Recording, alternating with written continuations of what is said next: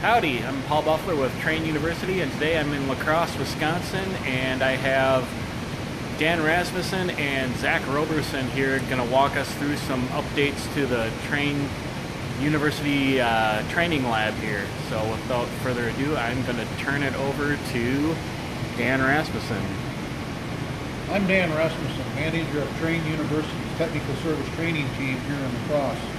Along with us today is Zach Roberson, one of our instructors, and also Zach is the project leader of the VRF lab updates currently taking place in La Crosse. So Zach will walk us through what's taking place. All right, Zach, you're on. All right, so for the last couple of weeks, we've had some exciting changes here in our training lab in La Crosse. We are installing two completely independent variable refrigerant flow systems.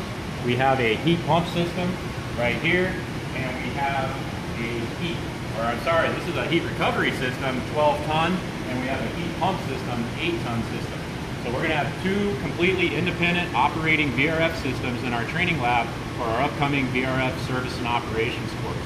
So you can see that we're going to come up, we've got piping going on here, getting our main lines. Our installers are doing their nitrogen purge as per our installation requirements, and we follow that rack on down the way there. We're going to come along, we see more of our mainline piping. We also see that we've got nice support for that piping in accordance with the installation requirements. And we're coming down and we're still in the process, but at some point here we're going to be connected up to our mode change unit for our heat recovery system. And then we're also going to be coming over and having piping run through our branch joints to our indoor units for our heat pump.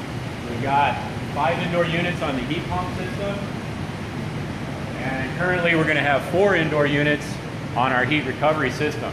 So the beauty of our heat recovery system is we put our 6-port MCU up there, so we're actually going to be able to expand our VRF capability as time goes on, which is one of the benefits of VRF, is you can scale it to your needs. So I hope you guys enjoyed our brief tour. Come to our class, get some hands-on with this system, and learn more about the exciting world of VRF. Cool. Hey, Zach, we got some different controls here. You just want to give nothing's hooked up yet. But. So we got nothing hooked up yet because we're still installing, but we've got our simple touch controller, and we also have the simple wired controller. And we'll be going through, this will be integral to the class that we offer. We'll be going through what can we do through this controller, what can we do through this touch, so that we have a better understanding. In addition, we'll be using the technician utility tool and service laptops to get into the system and use that software to properly log and evaluate system performance. Cool. Mr. Dan, you got anything else to add to our tour here? We look forward to having you here in La Crosse to attend one of our variable refrigerant flow trainings, either the installation or the service and operation. Thank you.